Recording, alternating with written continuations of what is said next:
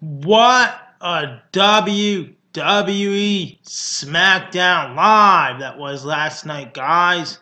So today, this is going to be Matt's WWE SmackDown Live review from last night's show. So here we go. We kick off WWE SmackDown Live with the phenomenal one, AJ Styles. He starts to talk in the ring about Shane McMahon and stuff, that he is going to beat him up again like last week in the parking lot and stuff like that. And the next he starts to talk about all different stuff about that he accepts his challenge at WrestleMania and stuff. And then he said he's going to wait in the parking lot for him again and beat him up again. And then that was it for that part. And so now we have match number 1 of the night. It is the Usos versus the American Alpha, Jason Jordan and Chad Gable. And that match was pretty good. I really enjoyed it, and it was a kick after kick out after kick out. And they all wanted to be still the SmackDown Live Tag Team Champion during the match. Chad Gable, he gets thrown into the crowd, into the WWE Universe. One of the Usos put Chad Gable into the crowd, and then right after that, one of them grabs Jason Jordan's leg on the rope, and the next, Jey Uso, he super kicks Jason Jordan, and then there we go for the 1, 2, 3, and here's your winner and the new SmackDown Live Tag Team Champions, the Usos. I was like about it last night too, guys, when the Usos won the belt. They're the 3-time Tag Team Champions now. And so now we have match number 2 of the night. It is Randy Orton versus the Lone Wolf, Baron Corbin. That match was pretty good. I really enjoyed it, guys.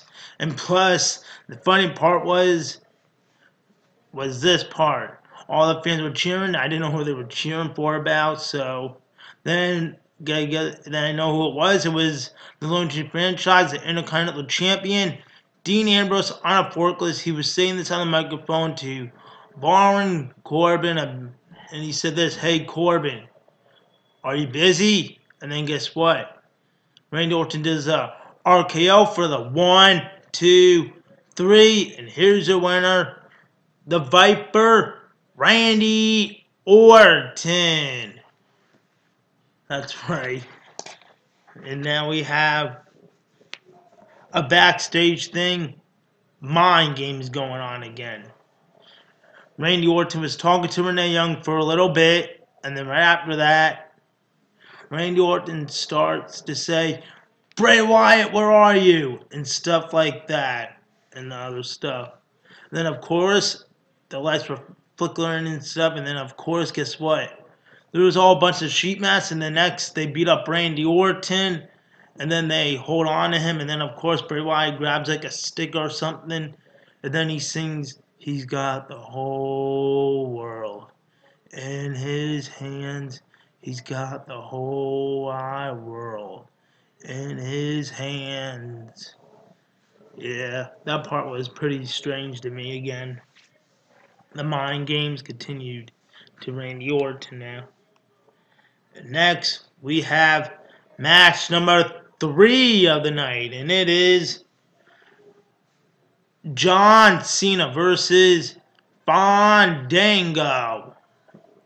And before the match started, Fandango was like this on the microphone, shh, like that, and he said this to all the fans, that to John Cena, that he gets a ticket. He was throwing tickets at him by saying this: "You are professional wearing shorts in 2017. You get a ticket." And the next, he also says, "You get a ticket. You get a ticket to him."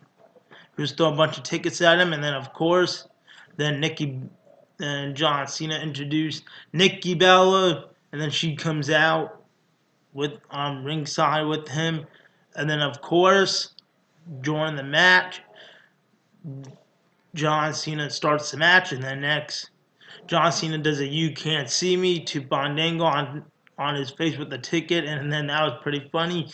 And then next, John Cena grabs him and does the attitude adjustment, and then of course Nikki Bella goes in the ring, and then Fandango was on ringside as Breeze Fandango and stuff, as Breeze Dongo, whatever, and that was pretty funny. And then Tyler Breeze went into the ring, and then Nikki Bella did a whack attack on him, and then next John Cena and her both did the STF on Fandango and Tyler Breeze, and that was pretty good. And then they made them both tap out, and that was pretty funny. So that was it for the match. I really enjoyed that match, guys. It was funny. I really enjoyed it. And now we have the main event. It was Carmella versus Becky Lynch, and it is a no contest.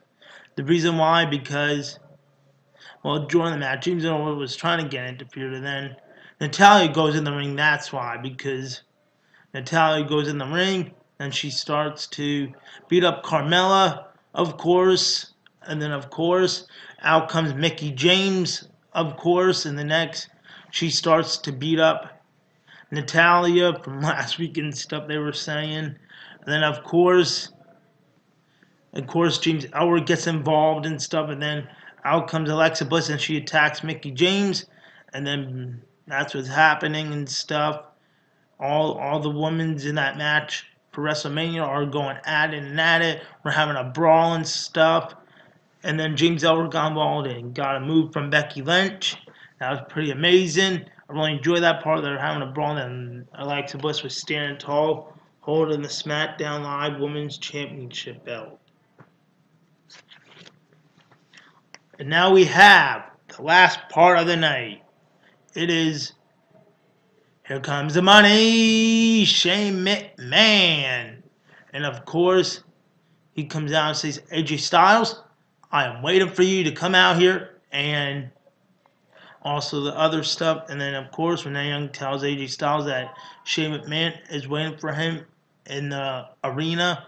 And, of course, AJ Styles goes out there. And then next he says to Shane McMahon that, how about we just shake hands and settle this all for all and stuff like that. And then, of course, Shane McMahon didn't want to shake AJ Styles, and you know what he just does?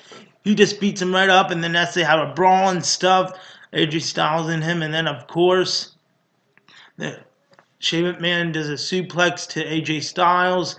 Then guess what? Shane McMahon destroys the whole announcer table. He grabs the monitor and hits AJ Styles with it, and then right after that, guess what he does? Is he goes on top of the turnbuckle, and then guess what? He goes inside the ring on top of the turnbuckle, and then he does this.